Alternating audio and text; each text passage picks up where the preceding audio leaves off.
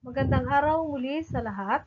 Narito po ikalawang bahagi ng ating aralin sa Mathematics Quarter 1, Week 1, Module 1, Addition and Subtraction of Simple Fraction and Mixed Number. Okay, ngayon naman ay pag-aaralan natin ng addition of mixed number with regrouping.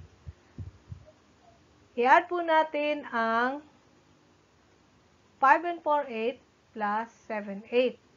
So, similar fraction siya, pero meron po siyang regrouping. So, kopyahin po muna natin ang 5. And then, since siya ay similar fraction, i-add lang po natin ang kanyang numerator, 4 at saka 7. So, magiging 5 and 11, 8.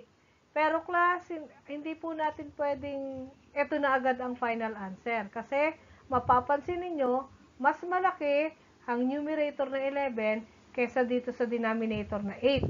Kailangan po natin itong change to proper fraction kasi improper po siya.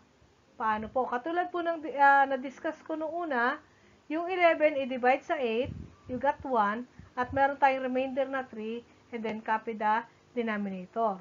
Ito yung 1 and 3, 8. Yung 11, 8 magiging 1 and 3, 8. Then, i-add natin sa 5. 5. I-add natin sa 1 and 3, 8. 5 plus 1 equals 6 and then copy 3, 8. So, ito na po ang kanyang final answer. Yun na po, nakapag-regroup na tayo. Next.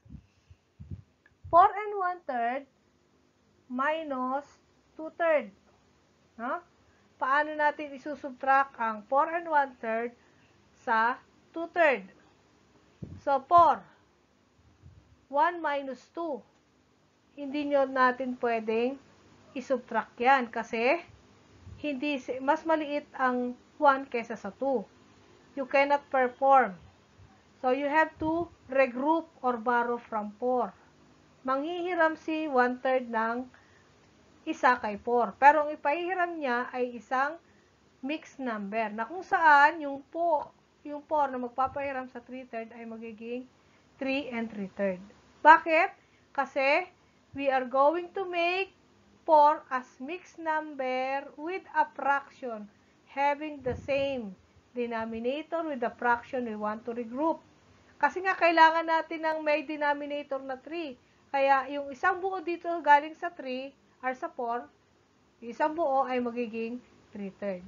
So ngayon, yung 4 and 1/3 magiging 3 and 3/3 plus yung 1/3 kanina, ayan, ayun yon. No? 3 and 3/3 plus 1/3 is 3 and 4/3. Saka natin isusubtract ang 2/3. No? 3 and 4/3 minus 2/3 is 3 and 2/3. Ito na ngayon yung tamang sagot. Next. 8 and 1/2 minus 4 and 4/5.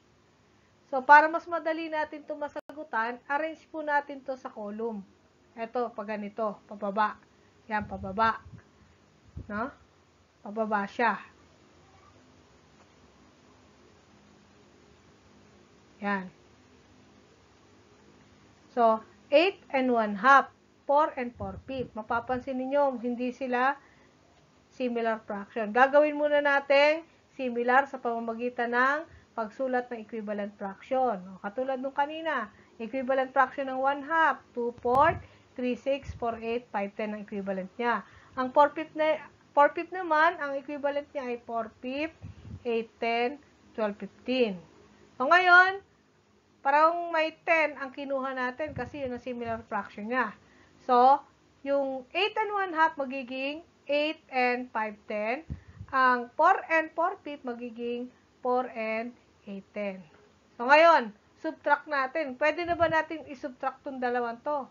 5 minus 8 cannot be. Ngayon, magre-regroup tayo. Yung 8 magpapahiram sa 5.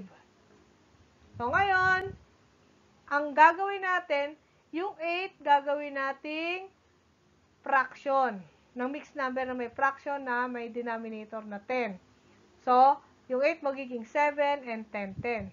Saka natin i-add sa 5/10. Yung 5/10 na nanghihiram. So, magiging 7, 15, 10.